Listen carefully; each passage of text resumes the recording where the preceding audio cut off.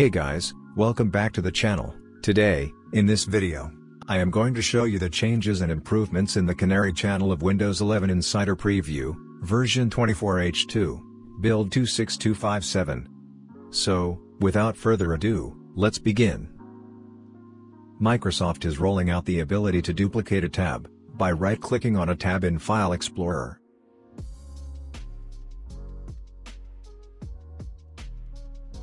The company has also updated the mouse settings, which now include the option to turn off enhanced mouse pointer precision, for those who would prefer to not use it, and have added a new option for changing mouse scrolling direction.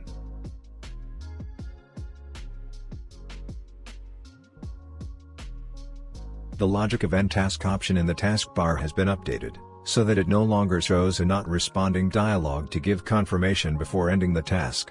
If you use the netshwlan show networks command, you should be able to read SSIDs that are UTF-8 encoded. This means that Wi-Fi SSIDs with Unicode characters, like emojis, should be properly displayed in netsh output.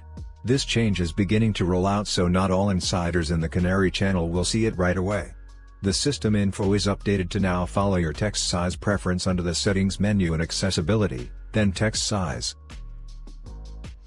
There are some fixes in this update, like, fixed an underlying issue causing some insiders to see bug checks in recent builds, kernel security check failure. An issue where the address bar dropdown might appear unexpectedly, while you were using File Explorer.